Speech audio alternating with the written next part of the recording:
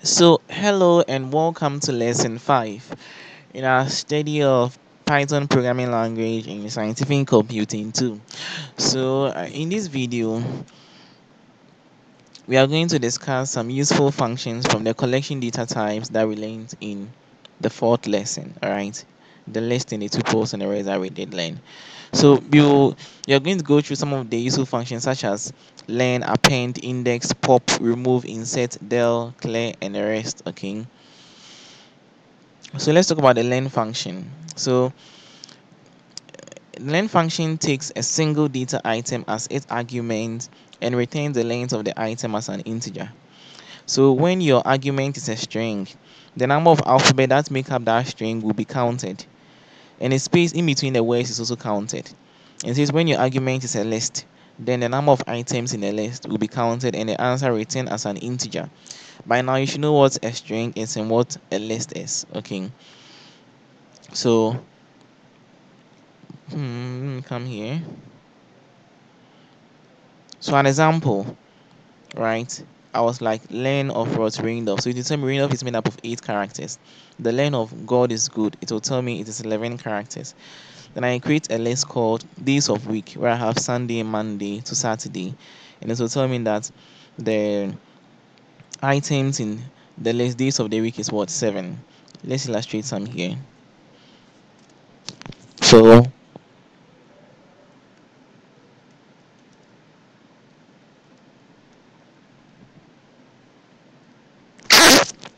len of I love God will tell me that I love God is made up of 14 characters. It counts the space. So let's see. You can see we have I is 1. The space here is 2. Then 3, 4, 5, 6, 7, 8, 9, 10. You can count that and see. And when I have a list, all right, let's see.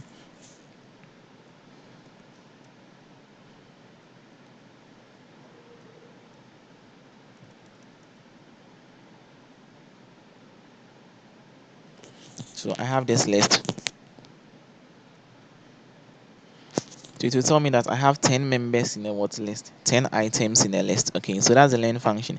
It's very, very important. Okay. So the len function, you can also use it on tuples, right? So when you have a tuple, here we had a tuple called cubes. We had 1, 8, 27, and 81. So when you go to len of what the cubes, so we have 4 items in the what in the tuple called what cubes. Okay. So we have something we call the append function. So the append function adds an element at the end of the list.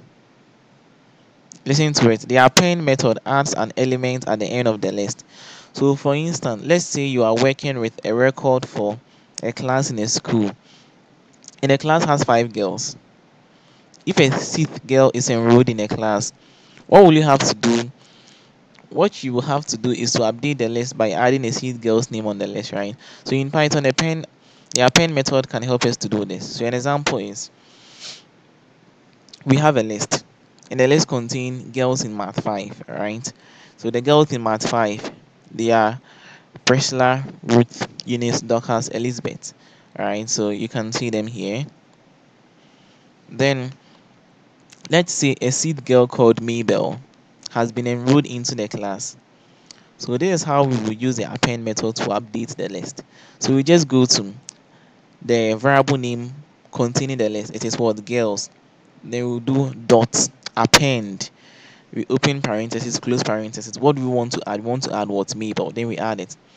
So after doing that, now when we call the variable girls, we will see that Mabel has been added towards the class, the girls in math 5. We can see that here. So let's illustrate it again here. So you can see here I had 10 numbers here. So let's say I want to add a different number, maybe 35. So I'll be like a dot append.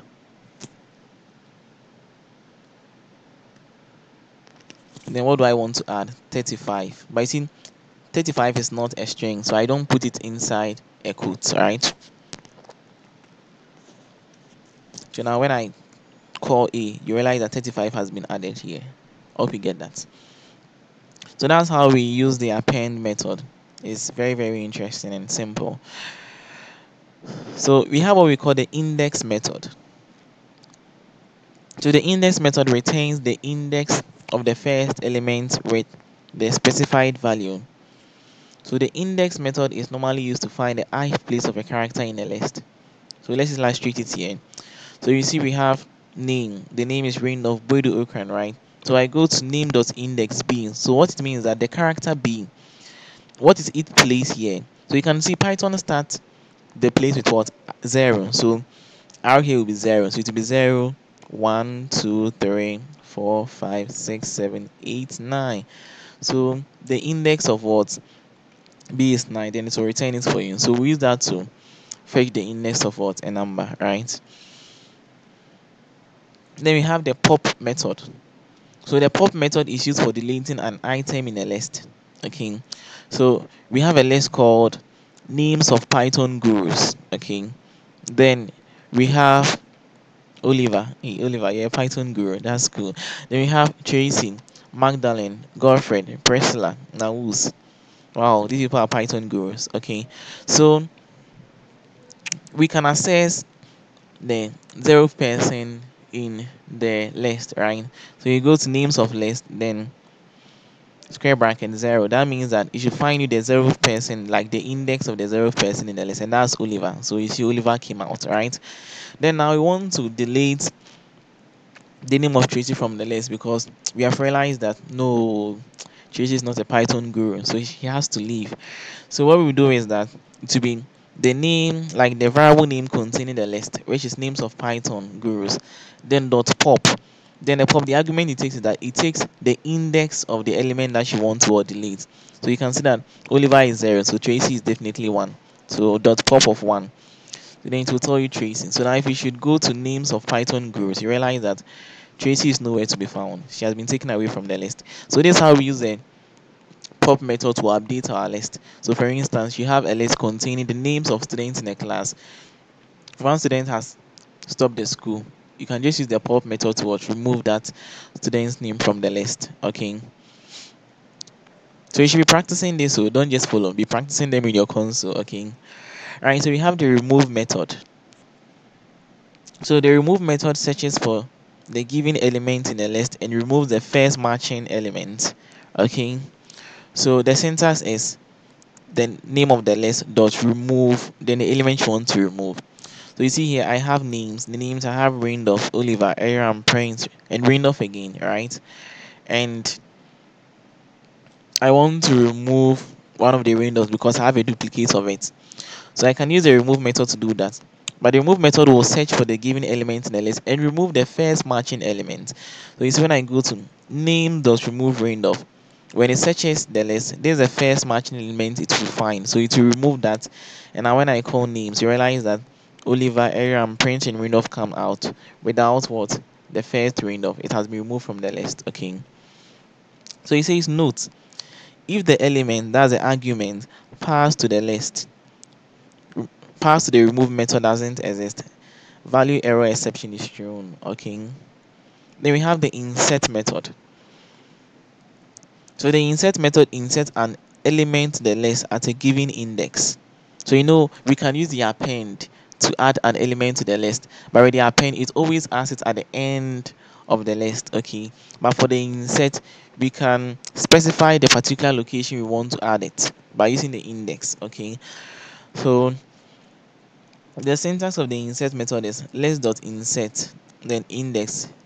So the index and the element you want to insert. Okay, so the insert has two parameters, right? It takes two parameters. So index, that's the position when an element needs to be inserted, and element, this is the element to be inserted in the list, right? So you could see I have a list, right, containing 27 and 81, right? And I want to, so it's a set containing the cubes of numbers 2, 3, 4.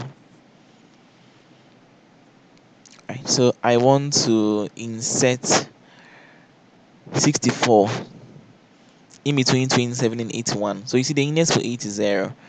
This is 1. This is 2. So if I want to insert something here, that thing's index has to be 2. So it will be s.insert 2. So that's the index where I want the thing to be placed. Okay. And what I want to add to the list is 64. So now if I do that and I call x, you realize that I have 8, 27, 64, and 81. Please do all this in your console, okay, so that you appreciate what we are doing. They say note, there are other methods such as clear, copy, count, reverse, sort, extend, and the rest that you can read on, okay. So you let me do a last then in my Python console.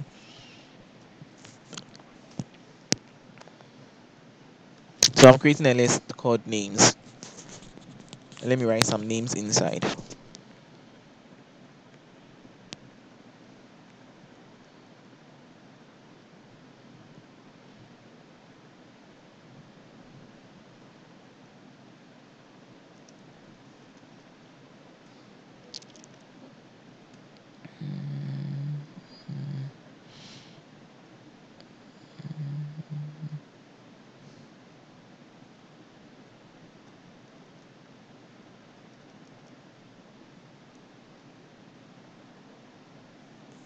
And so you can see I have a list called Ikuya, Amma, Queen Mother, Salima, Vida, right? So maybe I have a list and I want to sort it out. So you can use the sort function. So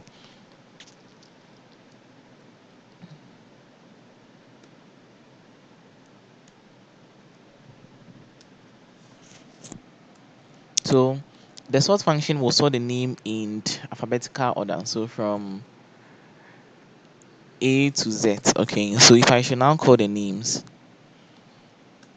so you can now it has been sorted in all alphabetical order. So Ikuya comes, Amma comes, then the Queen Mother comes, Salima comes, and Vida comes. Okay, already the name was already in that form. Okay, so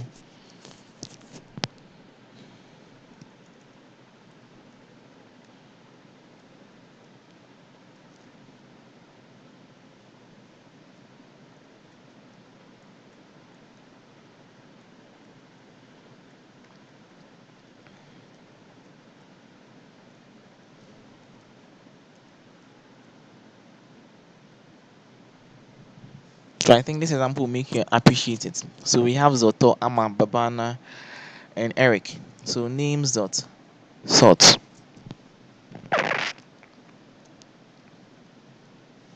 So now you can see that it has arranged it in words from A to Z for you. So we have Amma first, Babana, Eric, and Zoto.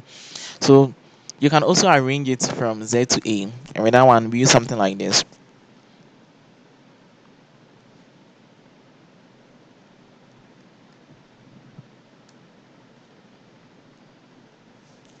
So now you can see that it has arranged it from what Zoto, Eric, Babana to Amma.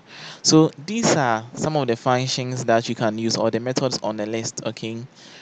And yeah, that's it. So see you in the next video.